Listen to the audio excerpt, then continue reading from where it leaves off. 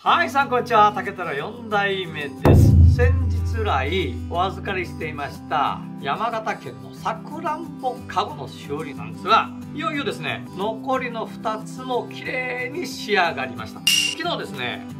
職人が火を入れて、虎竹のフレームを開けてました。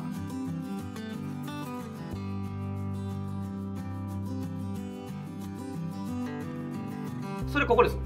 ここのずっとこう曲がってるでしょ。ずーっとこう来て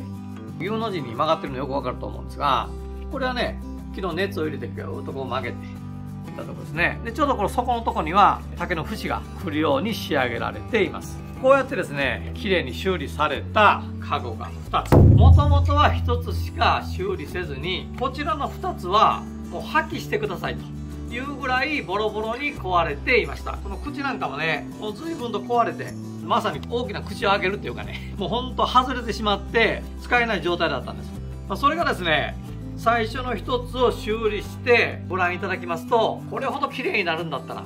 残りの2つも修理してくださいということで、今回残りの2つも修理させていただきました。この籠はですね、国産じゃないんですよね。輸入の籠なんですよ。で輸入の籠なんで修理とかどうかなと思ったんですけど、何が良かったかというとね、農家の方がですね、大事にこう使い込んでるっていうのがね、このカゴからこうにじみ出てるんですよね。ツヤツヤになるまでね、使い込んであるんですよ。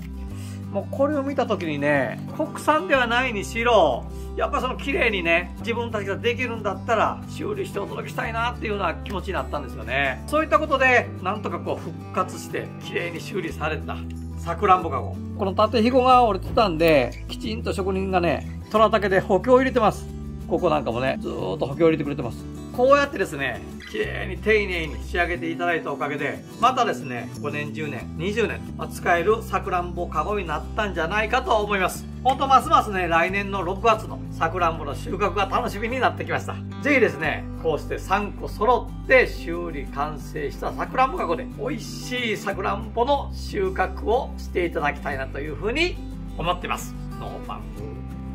フノーライフ。